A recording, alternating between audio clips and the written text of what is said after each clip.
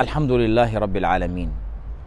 Allah subhanahu wa ta'ala said in the Quran, وَسَارِعُوا إِلَى مَغْفِرَةٍ مِّن رَبِّكُمْ وَجَنَّةٌ عَرْضُهَا السَّمَاوَاتُ وَالْأَرْضُ عِدَّةٌ لِلْمُتَّقِينَ. Allah said, hasten and run towards forgiveness from your Lord and a Jannah that is as big as the heavens and the earth.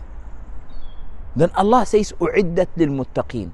Allah has prepared this Jannah for the pious ones. Ya Allah, who are these pious ones that you have prepared this Jannah for them? Who are these, Ya Allah? Tell us, Ya Rabbi, who are these? Subhanallah, you can imagine many things. You can say, when we speak about the pious ones, we have a list, all of us. Allah tells us, who are these pious ones? Number one, الَّذِينَ يُنْفِقُونَ فِي السَّرَّاءِ وَالضَّرَّاءِ. Those who spend in a time of hardship or in a time of ease. Because subhanallah, in good time it's okay, you can give. But even in the most difficult times. Because when you give, you don't give because you have. When you give because you rely on Allah. Allah is the most giving. And subhanallah, Abdullah ibn Ja'far al-Tayyar, the cousin of the Prophet sallallahu alaihi wasallam, the son of Ja'far al-Tayyar, used to be very generous. Very, very generous. So people said to him, look, you are just wasting your money, giving here, giving here, giving here. He was spending it in khair, by the way, not in lavish and nonsense things. He was just keep giving people. So people said, you have to save. He said, I'm used to Allah's generosity, and people are used to my generosity. If I stop giving people, Allah will stop giving me. So Allah, from the first attributes of the pious ones that Allah has prepared Jannah for them, Allah said, those who give in a time of hardship, in a time of ease.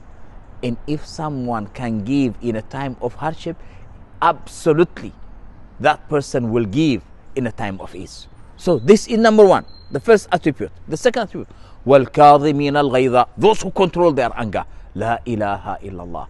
And that is not an easy thing to do. That's why Rasulullah sallallahu alaihi wasallam, when the man came, he said, Ya Rasulullah, awsini, tell me, what shall I do? He said, do not get angry. Okay, I've got that, Ya Rasulullah. Tell me, what can I do? He said, don't get angry. Okay, I've got that. Then, Ya Rasulullah, third time said, don't get angry. Because when we are angry, we cannot think right. We might say things that we regret. We might do things that we regret. That's why, subhanallah, Allah said, from those that Allah has prepared Jannah for, the second attribute is to control your anger. And because anger is from shaitan. And that's why Rasulullah sallallahu alaihi wasallam said, the most powerful, the most strongest people are not those who defeat people and overpower people. He said, those are those who control their anger. And then Allah said, وَالْعَافِينَ عَنِ النَّاسِ. And those who forgive people. And to forgive is not easy. It is very difficult. But you get reward for that. And that's why, subhanallah, that is what we do if we want Allah to forgive us. If you want Allah to forgive, you have to forgive. And you have to really struggle to do that. If you can't, then say, Ya Allah, make it easy for me to forgive. Because Allah loves those who forgive. And what is the seerah of our Rasul sallallahu alayhi wasallam? Imagine coming to Mecca, and he looks all these people that have been harassing the Sahaba, killers, saying a lot of evil things, and then he asked them a question, what do you think I'm going to do to you? They say, you are the best brother and the best nephew. We expect nothing from you other than khair. Even his enemies think khair of him, subhanallah. That's why mu'min is people feel safe with mu'min. So Rasulullah sallallahu alaihi wasallam sent them free. And then Allah says, Wallahu yuhibbul muhsinin. And Allah loves the good doers. Spread, keep going, keep doing good. Anything good, do it, do not regret it.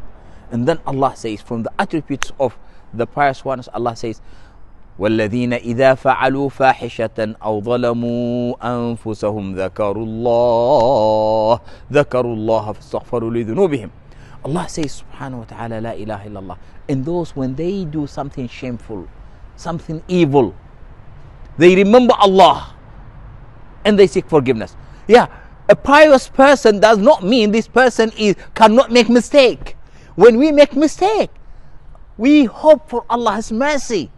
We don't go into despair. So Allah says, even the pious ones, yes, they do something shameful. They do big mistakes. But when they do that, they remember Allah and they seek Allah's forgiveness. In the month of taqwa,